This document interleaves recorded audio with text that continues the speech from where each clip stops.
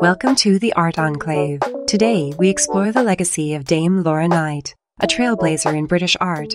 Born in the late 19th century, Laura rose from humble beginnings to become the first woman elected to the Royal Academy in nearly 2 centuries.